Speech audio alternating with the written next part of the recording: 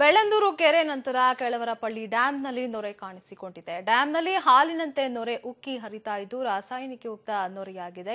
ಹೊಸೂರು ಗಡಿಯಲ್ಲಿರುವ ಕೆಳವರಪಳ್ಳಿ ಪನೈರ್ ನದಿಯ ಡ್ಯಾಂ ಇದಾಗಿದ್ದು ಕಾರ್ಖಾನೆಗಳಿಂದ ಪನೈರ್ ನದಿಗೆ ತ್ಯಾಜ್ಯ ನೀರು ಸೇರಿಸುತ್ತಿರುವ ಹಿನ್ನೆಲೆ ಡ್ಯಾಂನಲ್ಲಿ ನೊರೆ ಉಕ್ಕಿ ಹರಿತಾ ಇದೆ. ಇನ್ನು ರಾಸಾಯನಿಕ ಮಿಶ್ರಿತ ನೊರೆಯಿಂದಾಗಿ ತಮಿಳುನಾಡು ರೈತರು ಆತಂಕಕ್ಕೀಡಾಗಿದ್ದಾರೆ. ಡ್ಯಾಂ ತುಂಬಿ ತಡಿಗಾನಪಳ್ಳಿ ಬ್ರಿಡ್ಜ್ ಸೇರಿದಂತೆ 20ಕ್ಕೂ ಹೆಚ್ಚು ಹಳ್ಳಿಗಳು ಸಾರಿಗೆ ಸಂಪರ್ಕವನ್ನ ಈಗ ಕಳೆದುಕೊಂಡಿವೆ.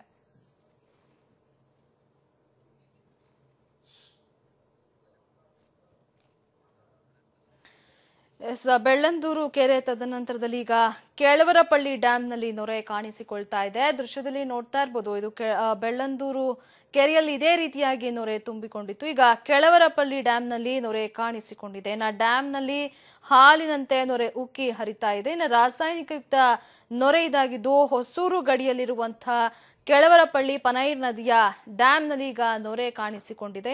ಕಾರ್ಖಾನೆಗಳಿಂದ ಪನೈರ್ ನದಿಗೆ ತ್ಯಾಜ್ಯ ನೀರು ಸೇರಿಸ್ತಾ ಇರುವಂತಹ ಹಿನ್ನೆಲೆ ಈಗ ಡ್ಯಾಂನಲ್ಲಿ ನೊರೆ ಉಕ್ಕಿ ಹರಿತಾ ಇದೆ ಅಂತ ಹೇಳಿ ಅಲ್ಲಿನ ಸ್ಥಳೀಯರು ಹೇಳ್ತಾ ಇದ್ದಾರೆ. ರಾಸಾಯನಿಕ ಮಿಶ್ರಿತ ನೊರೆಯಿಂದಾಗಿ ತಮಿಳುನಾಡಿನ ರೈತರು ಈಗ ಆತಂಕಕ್ಕೀಡಾಗಿದ್ದಾರೆ.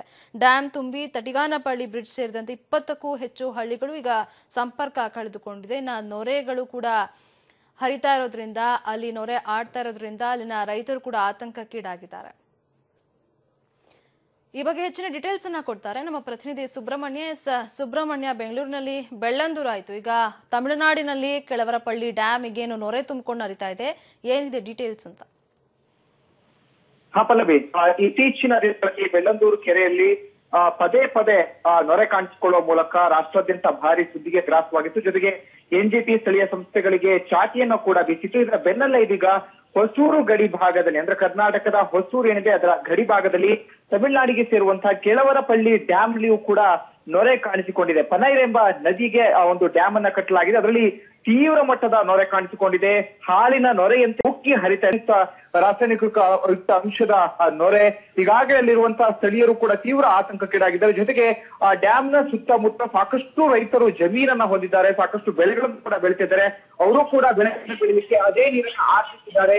ಅವರಿಗೂ ಕೂಡ ಈ ತೀವ್ರ ಆತಂಕಕ್ಕೀಡಾಗಿದೆ. ನಮ್ಮ ಬೆಳೆ ಕೂಡ ನಾಶ ಹೋಗುವಂತಹ ಸಾಧ್ಯತೆ ಇದೆ, ರಾಸಾಯನಿಕ ಸಾಧ್ಯತೆ ಇದೆ ಅಂತೇಳಿ ತೀವ್ರ ಆತಂಕಕ್ಕೀಡಾಗಿದ್ದಾರೆ. ಇನ್ನು ಪ್ರಮುಖವಾಗಿ ನೊರೆಗೆ ನಾವು ಕಾರಣವನ್ನು ನೋಡ್ಕೊಂಡು ಹೋಗೋದಾದ್ರೆ, ಕರ್ನಾಟಕದ ಕೆಲ ಇಂಡಸ್ಟ್ರಿಗಳೇನಿದ್ದಾವೆ ಆ ಇಂಡಸ್ಟ್ರಿಗಳಲ್ಲಿರುವಂತಹ ತ್ಯಾಜ್ಯಯುಕ್ತ ನೀರನ್ನ ಹಾಗೆ ಬಿಡಲಾಗ್ತಿದೆ. ಯಾವುದನ್ನು ಕೂಡ ಸರಿಯಾದ ರೀತಿಯಲ್ಲಿ ತ್ಯಾಜ್ಯವನ್ನ ಬೇರ್ಪಡಿಸುವಂತ ಕೆಲಸವನ್ನ ಮಾಡ್ಲಾಗ್ತಿಲ್ಲ, ಟ್ರೀಟನ್ನ ಮಾಡ್ಲಾಗ್ತಿಲ್ಲ, ಹಾಗೆ ನದಿಗೆ ಬಿಡಲಾಗ್ತಿದೆ. ಆ ಕಾರಣಕ್ಕೆ ಇಲ್ಲಿ ನೊರೆಯ ಮೂಲಕ ಒಂದು ಕೆರೆ ಉಕ್ಕಿ ಹರಿತಿರುವಂತದ್ದು.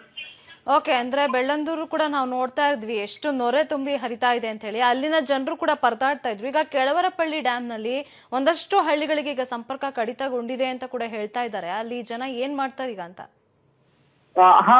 ಪಲ್ಲವಿ, ಈಗ ಸದ್ಯ ನೋಡ್ತಾ ಹೋಗೋದಾದ್ರೆ ಆ ಡ್ಯಾಮ್ ನ ವಿಸ್ತೀರ್ಣ ಸುಮಾರು 43 ಅಡಿ ವಿಸ್ತೀರ್ಣವನ್ನ ಹೊಂದಿರುವಂತದ್ದು. ಈಗ ಬಹುತೇಕ 42 ಅಡಿಯಷ್ಟು ಡ್ಯಾಮ್ ಸಂಪೂರ್ಣವಾಗಿ ಭರ್ತಿಯಾಗಿದೆ. ಕೇವಲ ಇನ್ನೊಂದು 2 ಬಾರಿ ಮಳೆ ಜೋರಾಗಿ ಬಂದಂತ ಸಂದರ್ಭದಲ್ಲಿ ಸಂಪೂರ್ಣ ಡ್ಯಾಮ್ ಭರ್ತಿಯಾಗಿ ರಾಸಾಯನಿಕ ಯುಕ್ತ ಅಂಶದ ನೊರೆಯ ನೀರು ಸಂಪೂರ್ಣವಾಗಿ ಅಕ್ಕಪಕ್ಕದ ಜಮೀನಿಗೂ ಕೂಡ ತಗುಲುತ್ತೆ, ಜೊತೆಗೆ ಅಕ್ಕಪಕ್ಕದ ಮನೆಗಳಿಗೂ ಕೂಡ ನುಗ್ಗುವಂತ ಸಾಧ್ಯತೆ ಇದೆ. ಕಾರಣಕ್ಕಾಗಿ ಸ್ಥಳೀಯರು ಈಗಾಗಲೇ ತೀವ್ರ ಆತಂಕಕ್ಕೀಡಾಗಿದ್ದಾರೆ. ಅಷ್ಟು ಮಾತ್ರವಲ್ಲದೆ ಅಲ್ಲಿರುವಂತಹ ಒಂದು ಬ್ರಿಡ್ಜ್ ಕೂಡ ಈಗಾಗಲೇ ಸಂಪೂರ್ಣವಾಗಿ ಮುಳುಗಿ ಹೋಗಿದೆ. ಇದರಿಂದಾಗಿ ಸುತ್ತಮುತ್ತಲ 20 ಹಳ್ಳಿಗಳು ಸಾರಿಗೆ ಸಂಪರ್ಕವನ್ನ ಕಳೆದುಕೊಂಡಿವೆ. ಅಲ್ಲಿ ಜನರು ಕೂಡ ಆತಂಕದಿಂದ ಬದುಕುವಂತ ಸ್ಥಿತಿ ಬಂದೊದಗಿದೆ. ಪಲ್ಲವಿ, ಓಕೆ, ಥ್ಯಾಂಕ್ ಯು ನಿಮ್ಮೆಲ್ಲ ಮಾಹಿತಿಗಾಗಿ ಸುಬ್ರಹ್ಮಣ್ಯ.